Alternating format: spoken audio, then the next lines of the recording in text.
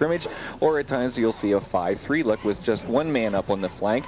The interior people that are very good for the Lobos on defense are tackle number 75, Scott Johnson, a 235-pound senior, and the other interior man is number 74, Troy Welker. The Rocky Mountain defense, though, is hampered by the loss of starting inside linebacker Scott Miller, and in his place we have number 63, Scott Freeze, who is a senior reserve player, who's getting his chance here in the state playoffs for the first time this year. Well, that's good for him. He gets to especially make the playoffs with a team which came into the year looking like it might be suspect. Well, he certainly turned that around. What's interesting about the Lobos season, Adam, is that in preseason, their first 3 ball games, they had a 1-2 record before they entered Front Range League play. And interestingly enough, those 3 games were against 3A teams out of the Northern League. On 2nd down and 2, Waylon Richards in motion to the left side, to the top of your screen. Flags fly. And we have movement on the right side of the Rangeview line, Adam, and that's going to put them back 5 yards. And it would figure now the Raiders will have to go upstairs. That's for sure. Well, they're going to call this against the Lobos, John. They're going to take it the other way. Well, it certainly looked as if David Stump, the tackle on the right side for Rangeview, jumped the gun, but obviously the officials saw it differently, and Rangeview gets a first down via the penalty. After a free first down, the Raiders come up. First down 10 from their own 45-yard line. The ball just short of the 45-yard line. Frank Hodge under center. Richards in motion to the top of your screen. To the left, the handoff to Ernest Williams around the left side. He'll pick up 5. Ernest Williams, he accelerates so well that by the time you get to him, he's got 4 or 5 yards. Yeah, but making a nice defensive play for Rocky Mountain on that was inside linebacker Henry Vansel, number 53, who cut through the gap and really latched on Williams pretty well. And where Rangeview comes up now with a 2nd and 5. On 2nd down, the ball just across the 50-yard line. Hodge, the quarterback. Oh, handoff to Jeff Orndorff, and he's going to be dropped for a loss. And there again is linebacker Henry Vansel, who came on the blitz and arrived at the precise time that Frank Hodge handed the ball off to Jeff Orndorff. And the good play by Vansel. Well, the Lobo defense is playing the same way their offense is. They are not psyched out at all by anything they may have heard about Rangeview. Nothing whatsoever, but the referees are talking to the Lobos right now. There must have been a flag over on the near side where the Lobos were standing, because we didn't see it. And it's going to be a major. Let's see what they call with this one. All right. Clip. Penalty will spot the ball at the 33-yard line, Rangeview's 33-yard line. And now we'll see how the Raiders can handle that long yardage situation here on offense, and it certainly appears as if Frank Hodge is going to have to go upstairs.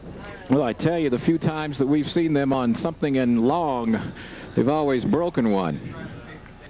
Doug Patty's out wide right.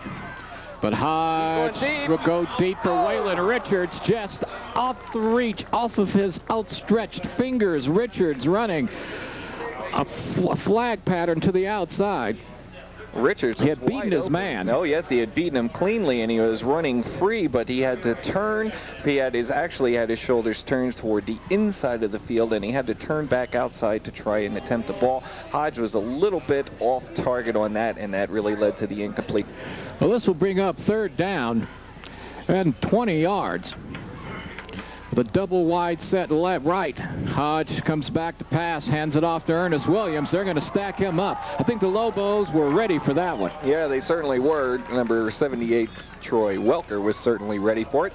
He's the man who made the initial contact on Williams behind the line of scrimmage on that draw play, which certainly slowed him up enough for the pursuit to get to him and drop him for yet a further loss. That's something they've been pretty successful with. Spread the defense, give the ball to Williams. He breaks a long one. The punt will come off to the right side. Deep is number 22, Greg Comer. Rocky Mountain quarterback Jay Gallagher has a bruised left hand, but it looks like he will return, though. It certainly... Look for him coming off the sideline. He is, yes, here he comes in. There he comes. All right, they'll bring up 1st down and 10 for the Lobos at their own 29-yard line. 6 minutes, 12 seconds remaining in the first quarter of play on a beautiful Saturday afternoon at Aurora Public Schools Stadium for this first round Class 4A game. The handoff taken by number 46, Greg Hodson. He's going to be stopped cold. Yeah, Eric Page made the play on the right side of the Rangeview defense. He hit his blocker and made the hit on Hodson right at the line of scrimmage. Good play by Eric Page. Pat Litzow comes out. Greg Comer comes in with the play from the sideline for the Lobos. They'll bring up second down. In 10, make it 11. 5:46 remaining in the first quarter.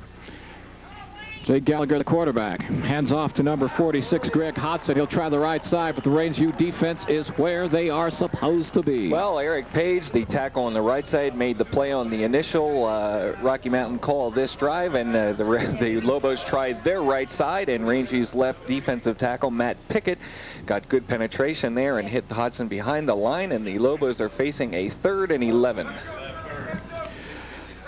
Gallagher's going to put the ball up. That's one thing he does extremely well. To the top of your screen, number 7, Pat Litzow. Litzow goes up to the top of your screen. Gallagher looks right. He's going to go deep. No one there, but the coverage was very good. Gallagher didn't look anybody off. He was going right constantly to Litzow. That'll bring up 4th down. 4th down and 11. This time, the Rangeview defense rises to the occasion. The Lobos move the ball nowhere for their second possession. With just under 5 minutes remaining in the first quarter. Deep for Rangeview, Jeff Orndorff, number 22, and number 90, Waylon Richards. Line drive kick. Going to be taken by Richards, who fumbles it, but he recovers it. He'll cover it at his own 40-yard line, where the Raiders will go on offense for the second time this afternoon. Well, Waylon certainly wasn't indecisive in going for that ball, Adam. No, he wasn't. The interesting thing is that Coach Dean Steckling is not using Ernest Williams on punt returns, which he has done for most of the year. That's where Ernest, I think, got hurt a couple of weeks ago.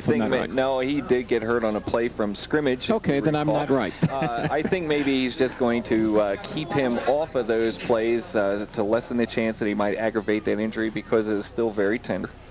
4 minutes, 30 seconds remaining in the first quarter. Waylon Richards with the handoff to Jeff Orndorff, but shooting through the gap. Number 78 for the Lobos, Troy Welker. Welker made the play on Rangeview's last call on their first possession, hitting Ernest Williams behind the line of scrimmage on the draw play on a simple handoff. Welker comes from his right side to hit Williams before he gets up ahead of steam running off of his right side. That'll bring up second down and 14. The Raiders with their second possession of the first quarter. The score, 0-0. Jeff Orndorff in motion to the top of your screen to the left. Blitz. Yeah, the blitz came in. Ernest Williams picked it up really well. The pass intended for Waylon Richards up the left side. Pass falls incomplete. Williams picked up the blitz real well in that play. Yeah, Troy Welker was coming strong from the right side, and also the cornerback on that side was number 33, Jason Whitley. And Hodge just simply did not have enough time to plant and set the ball. Richards was open on the right side in front of the Rangeview bench. He simply didn't have enough time to plant, set, and get the ball out to him. Richards is doing a very good job of beating the quarterback on the right side. And Hodge is going to him. They just haven't been able to make the connection yet. On 3rd down, they'll try it again. Hodge with the option. He'll keep the ball himself. He'll turn it up the middle of the field, close to the first down. He will be very close. A good option run by Frank Hodge. And last week we saw that when Ernest Williams went out of the ball game at the end of the first half. Frank Hodge in the second half showed what he can do while running the option play. He was very effective in that game against Hinckley. And here you'll see it. Good fake to Orndorff. Good read. Slips a tackle and runs very hard through 2 tacklers to get enough, apparently, for the first down. Some say when Ernest Williams went out a week ago, that Rangeview really pulled it up, and that was the really turning point of the game. First down, Rangeview. Right. They'll move the chains. Hodges' run will spot the ball a couple of inches across the 50-yard line in Lobo territory. They've been able to get the ball across the 50, but the first drive